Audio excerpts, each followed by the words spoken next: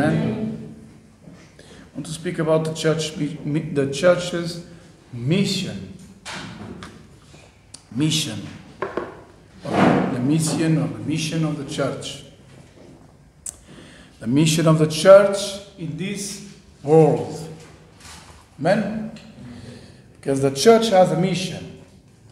And as I many times mentioned, people think that the mission of the church is to be church, and people look at the church as a building only, a house where people stay. I need to see if this is recording or not.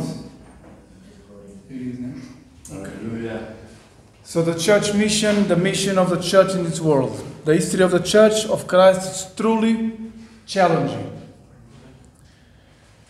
It started in Jerusalem, then moved throughout Judea and Samaria, as narrated in the biblical book of Acts, and has reached the ends of earth with its saying message for lost humanity. And since it started the church movement, and the church is a group of people chosen by Jesus, since it starts, the things weren't easy.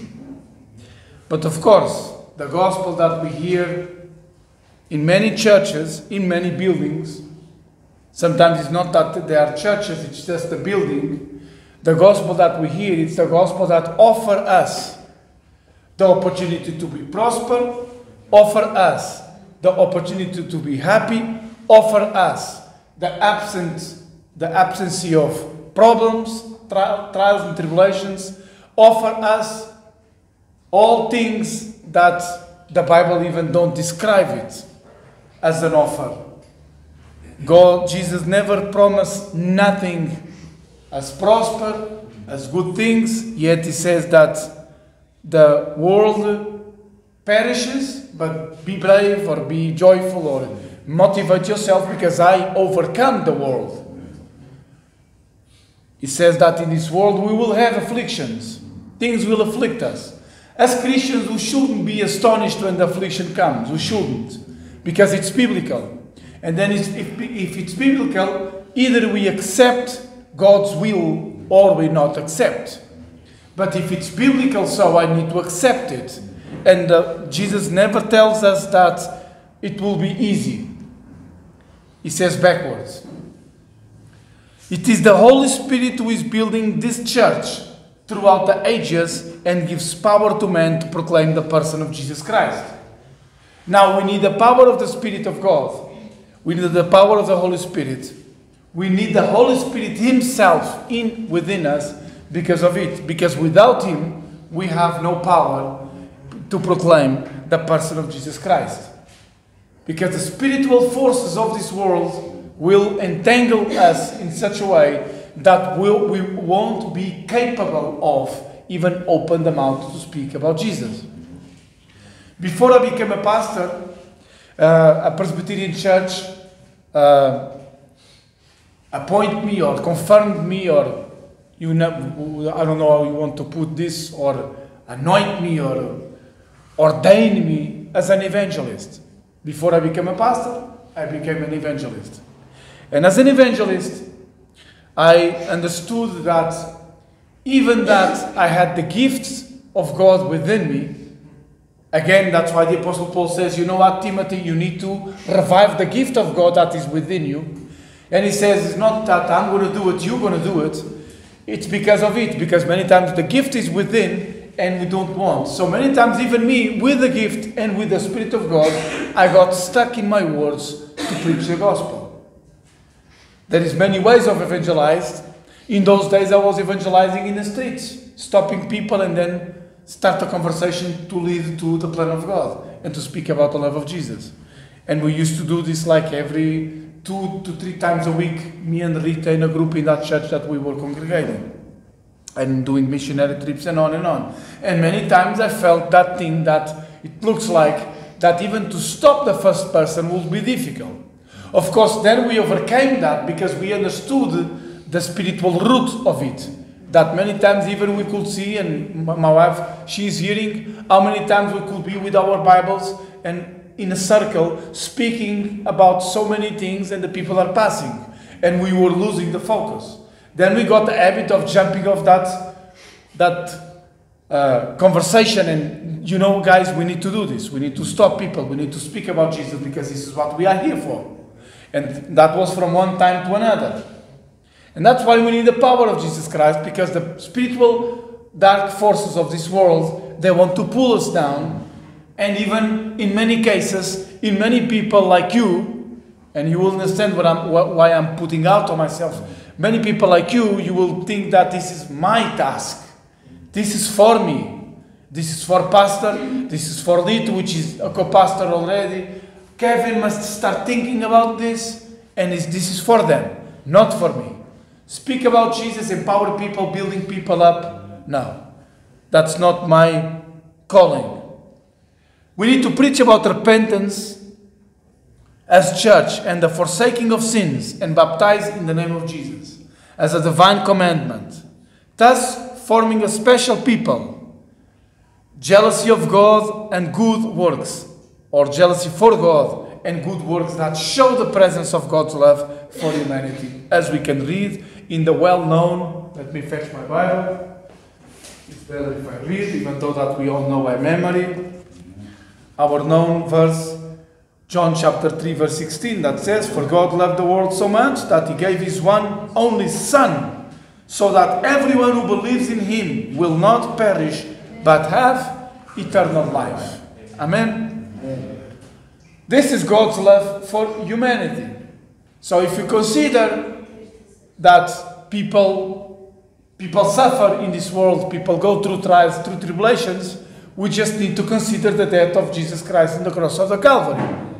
Even though that we go through days and through moments that are very tough, they will never be compared with the toughness and roughness of that old cross.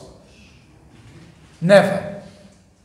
So every time that us as Christians we go through something that is bad, it's heavy, it's a trial, it's a tribulation, it bothers, it hurts, either emotional, either physical, we need to consider always the cross of the Calvary.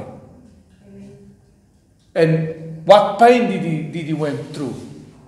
Our brother went through a process of very hard pain. Now imagine Jesus. Can you imagine Jesus? He got lashes. One of the, how do you call that thing to lash? Like a whip. A whip. Yeah. One of the whip have 3 strings with bones ready to stick in the flesh, and then when it takes out flesh with. So if you got 10 of those whips, which was more, was 39 or whatever, 39 plus 1. So imagine, now you multiply those 39 for 3, because it was 3 whips in one. And imagine the pain. We couldn't do it. We couldn't. Pastor, you will die for me. I don't know even if I will die for my child. I'm not going to be hypocrite. I'm not going to be hypocrite. I cannot say that I will give my life. Maybe I will. Maybe I would. But I cannot say that. You know why I can't say? Because I'm a human, and this level of deliverance, this level of love, it's for him. And it belongs to him.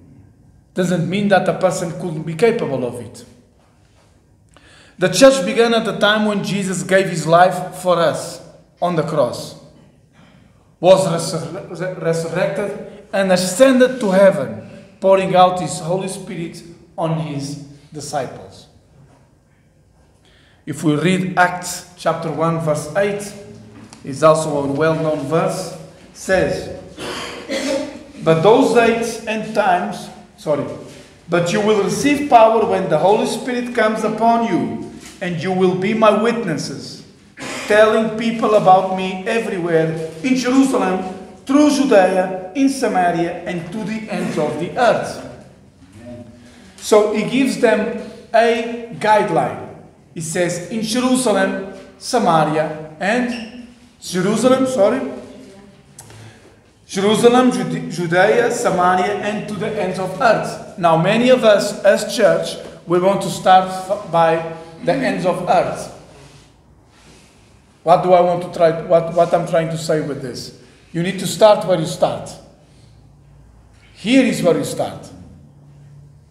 And we need to respect the start. Sometimes in the start, we want to be over there when it's time to be here. And God will lead you through the Judea of your life, the Samaria of your life, and then the ends of earth of your life. And this applies to every platform of your life. That's why many of you that came to rehab, you come to rehab, and after 1 week, 2, you want to jump to a platform that you need to wait a space and time for it. But you want now. And that's the characteristic of us, addicts. Either alcoholics, either drug addicts. That's a characteristic we have. We want to start and we want to start. We want the things and we want them now. And we are not capable to wait.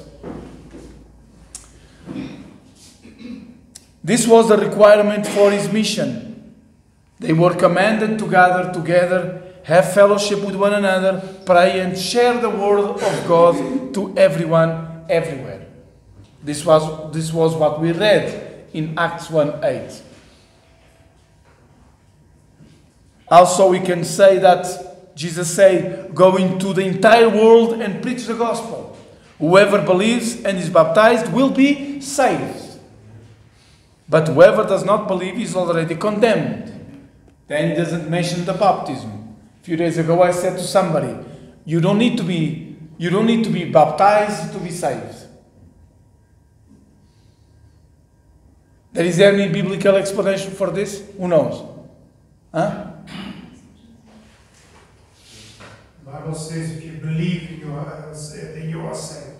If you believe in Jesus Christ, no. you accept Him. I want something much simple, but that's correct. But I want something much simple.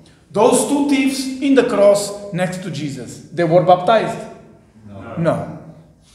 One of them, he didn't even want nothing to do with Jesus. So that one we knew that he was already condemned.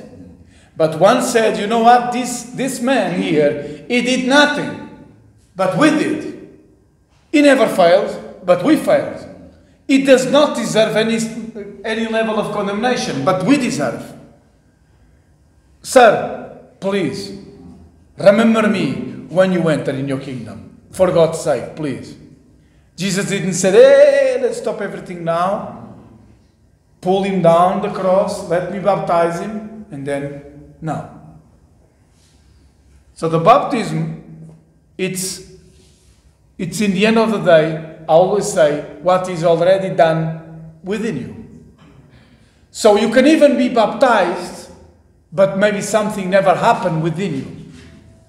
The baptism is like a coin. Has a face, has two sides. I don't know how to say in English, cara e coroa. Has two sides. If you shape one of the sides with a grinder, the coin will lose its value. It's no good for nothing. The same with the baptism. For the baptism you need both sides of the coin, both sides of the baptism. The first side is when I say, I receive Jesus as my Lord and Savior, I accept Him in my life, in my heart, and my life from now on is yours, God. That is the first side of the baptism. The second is when I go publicly in the waters for the old man to die, and then publicly I'm saying and stating what happened already within me, in my heart. But he says something, go to the entire world and preach the gospel. Now this is something that you need the Spirit of God to do it. You need to be filled with God Himself in order for you to be even pushed to do it. To announce the gospel, to preach the gospel. Whoever believes and is baptized will be saved, but whoever does not believe is already condemned. So that led me to the conclusion, or lead us to the conclusion, that God does not send anyone to hell. Anyone. So how does this work?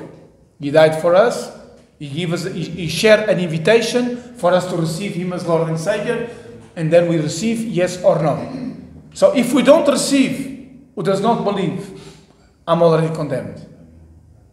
I go to hell by my own choice. But the disciples, they were also commanded to manifest that presence of Jesus who lived in them and still lives forever through each of His followers.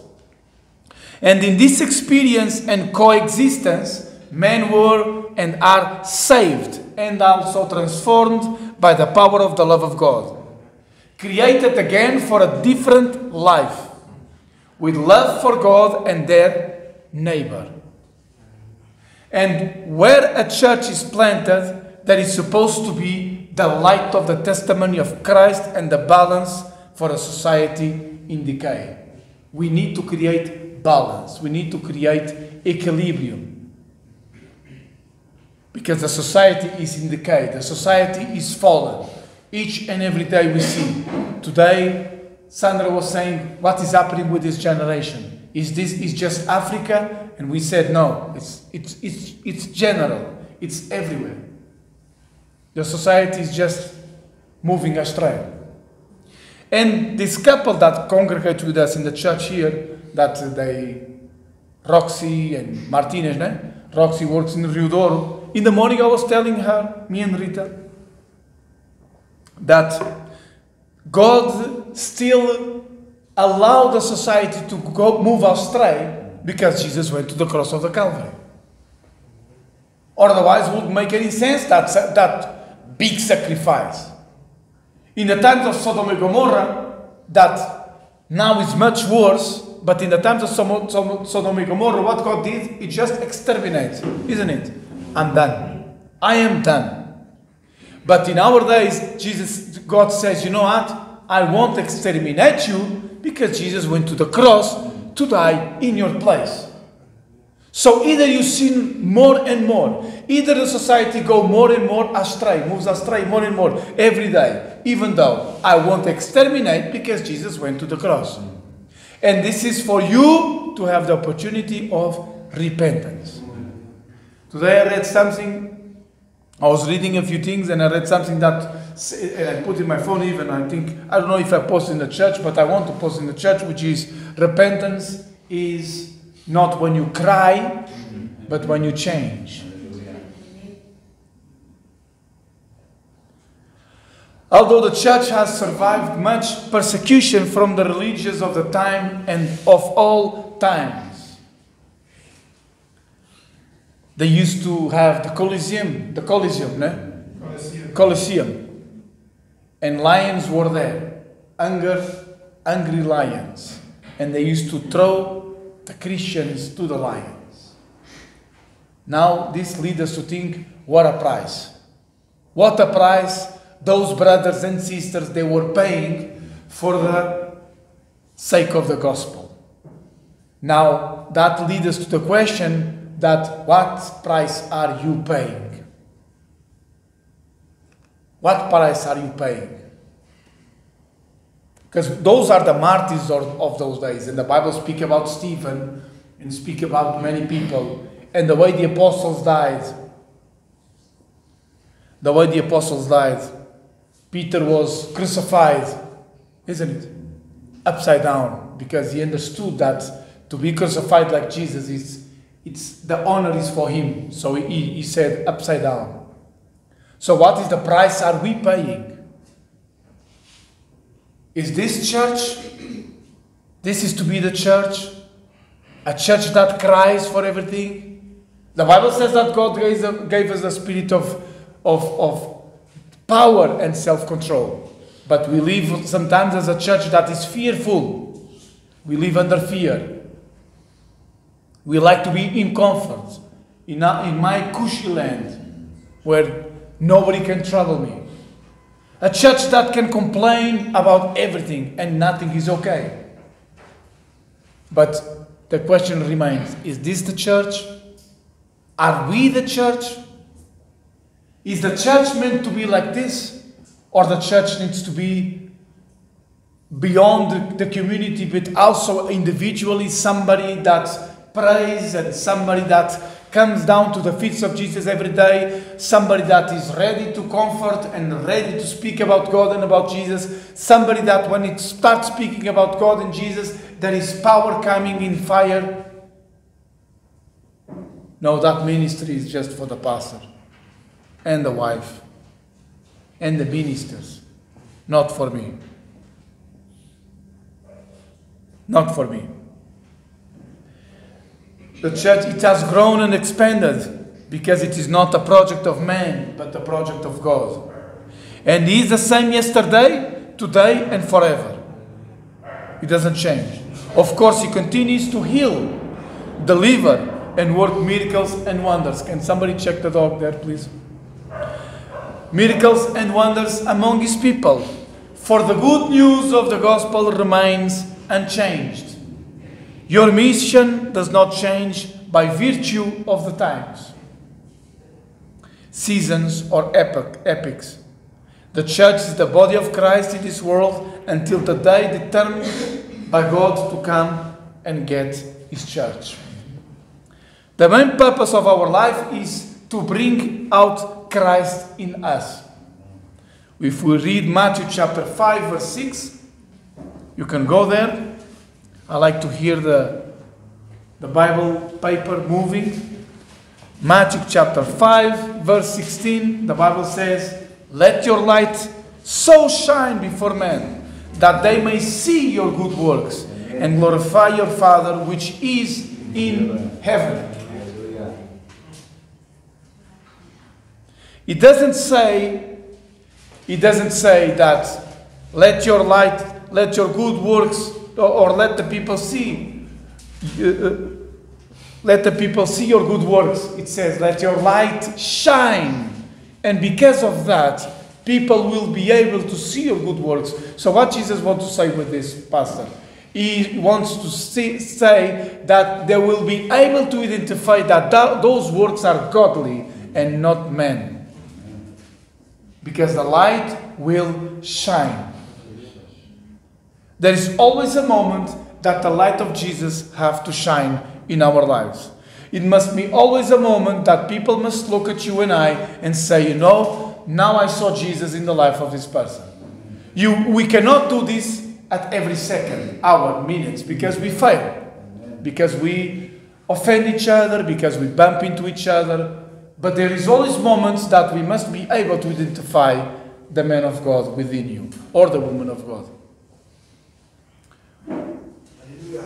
And all this to glorify the Father which is in heaven. Also in Ephesians chapter 2 verse 10 says, "For we are His workmanship, created in Christ Jesus for good works." I love this verse. I just love it.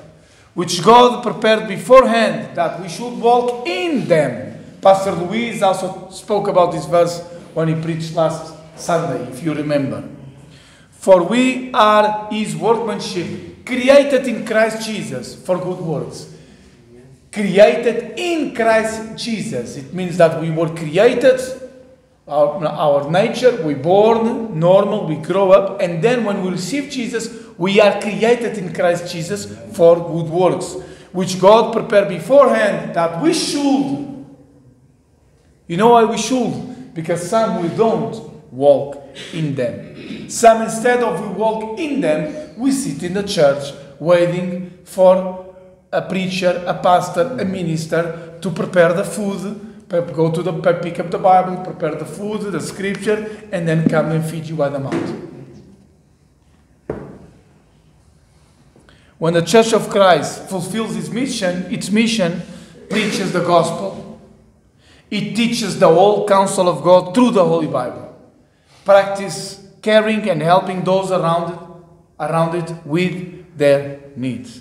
It's a very simple mission. Preaching the gospel. What is the gospel? It's the good news. What are the good news?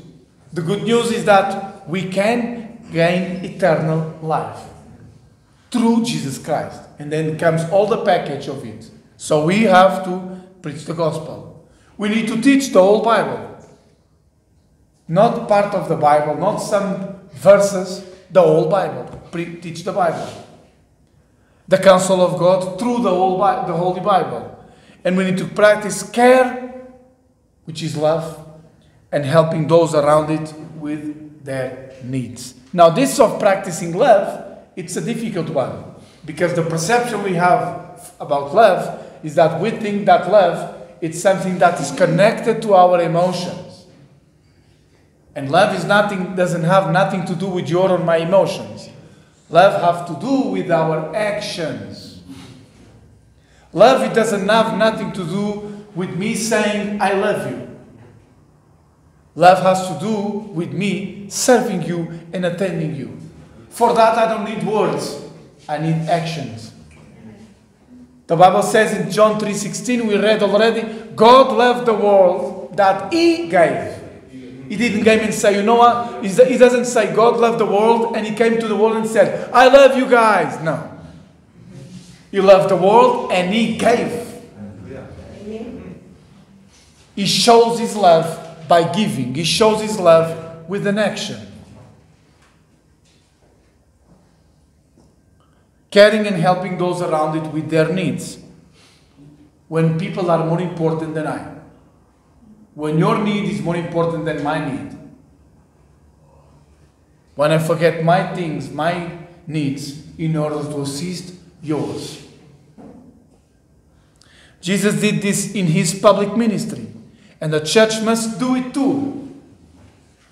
We go then later to Matthew 14 and 15, if you want to start opening. Matthew 14 and 15.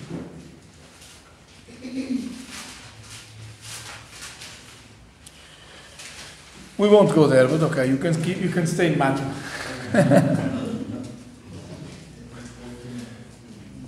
The basis of the gospel is still the same.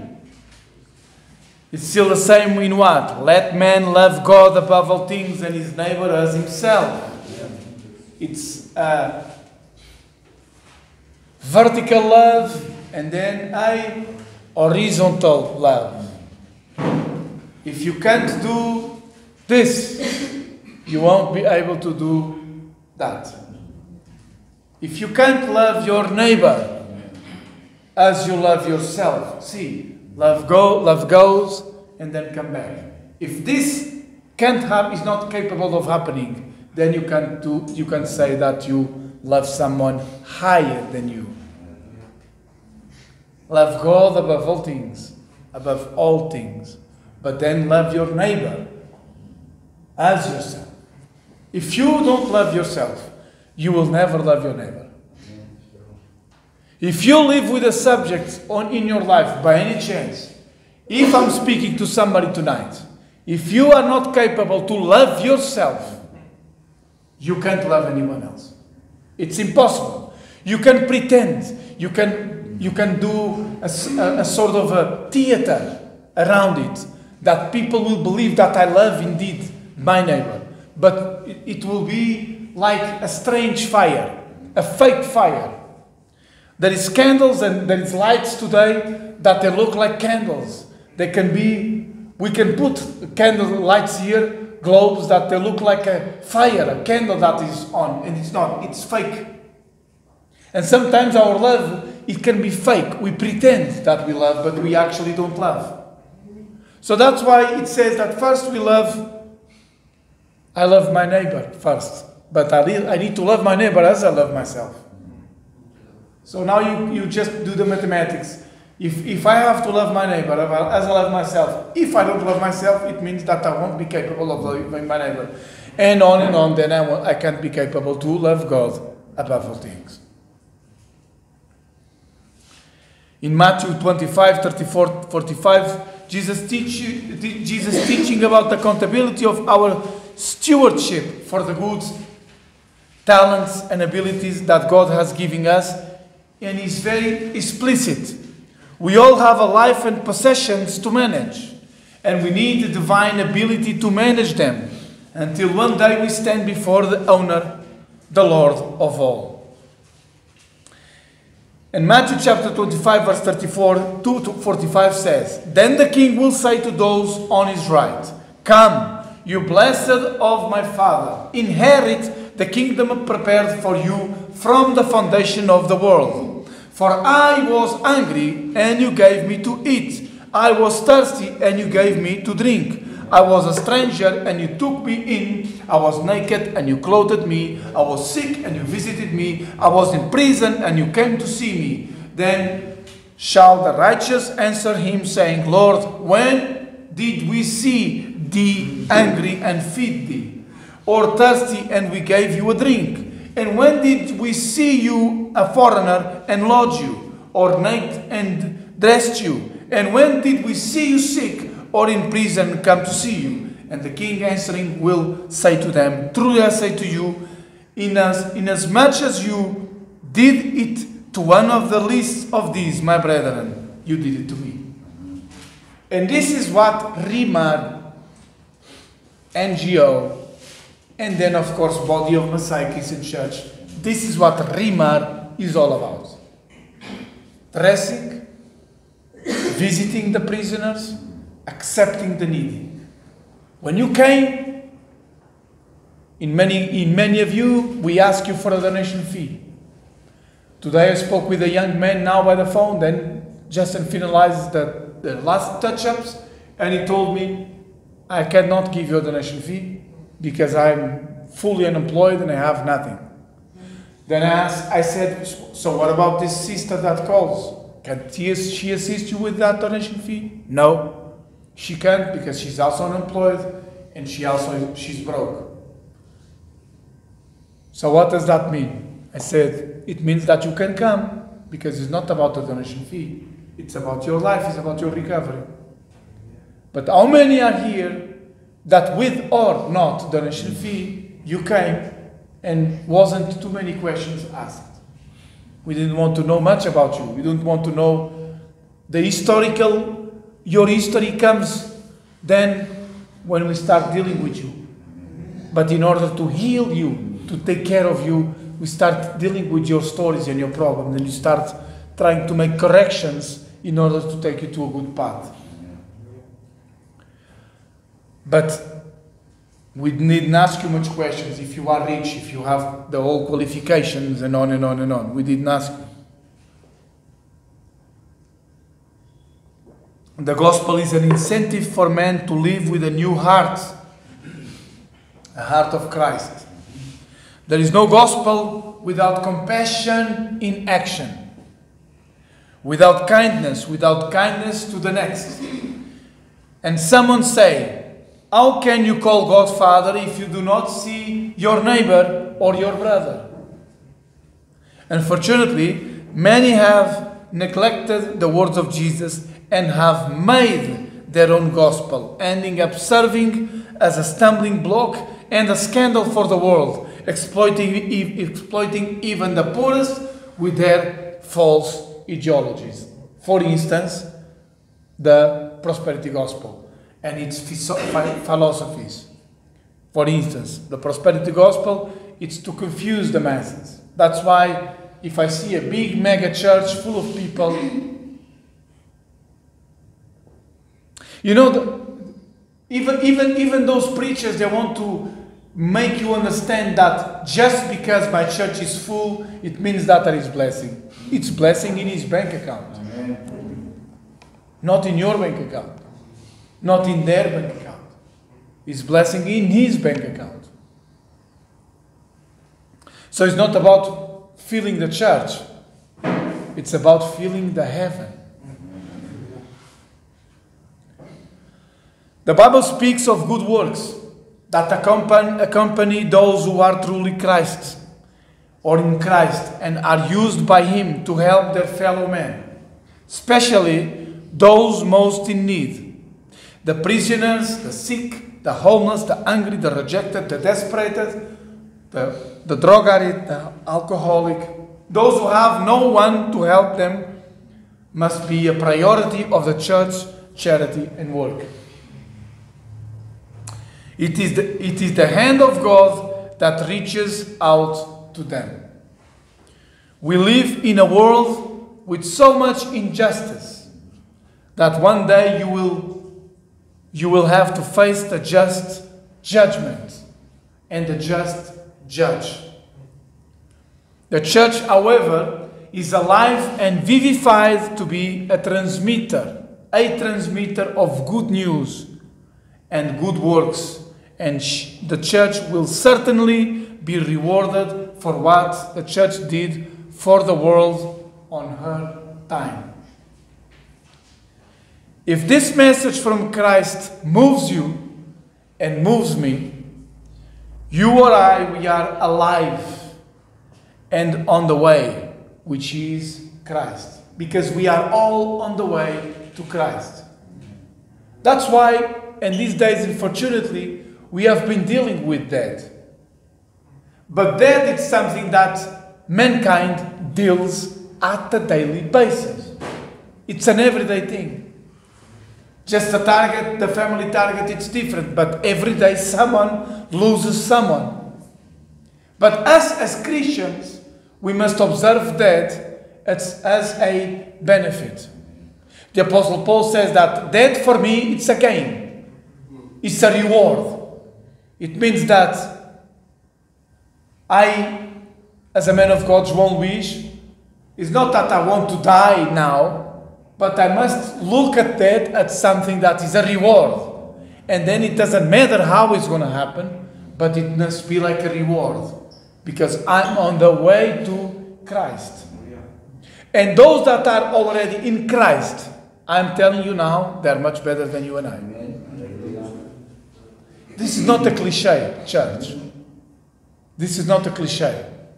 The presence of God that we experiment many times in this church, when the glory of God comes, you must multiply that for 500 billion times. That is the heaven. For the eternity. You don't want to leave that place. You won't get tired. You have no schedule. You are not busy to do nothing. You don't need to go to your bed. You won't feel your body, because you will have a body of light. You will have a body of light, and you will be yourself in that body of light. Purified from all sin. Free away from every injustice. Free away from every pain, every sorrow. Nothing will be there. It will be just in the glory. The Bible says that the angels, they worship the Lord. For it's 24/7. They don't get tired. Because also they are spiritual beings. So they don't get tired. They don't sweat. They don't get chubby. They don't have pain in the knees. And now today I work so much, I can't be here. Oh, God, now I need to go to my bed. No, they are there now as we speak. For the eternity. And this is the reward of the children of God. This is the reward of those that wait in the Lord. Is that we will be able to worship and praise and honor and glorify God without any imposition, without any requisite, because we just want to be in His presence, because we were meant to be in His presence. Eden was Eden because God was created, Adam was created by God to be with God in His presence. That's why Eden was so special, because in Eden, God would come to Adam and Adam would feel and see and be with God. The Bible never says that Adam saw God. The Bible says that no man saw God. But I believe that Adam was a different man from us. We became as we are because of our sin. Because Adam, the Bible says what? That God will come to him in the turnout of the day, in the end of the day, in the evening, God will come and, how are you, Adam? What you have been doing today? Show me. So we can conclude that maybe that Adam, in the shape that God created him without sin, maybe that Adam were able to see God. Because the reason we cannot see God is because of our sin. We wouldn't stand. So if this message from Christ moves you, You are alive and on the way, which is Christ. Give yourself to Him first and let Him guide you to be. But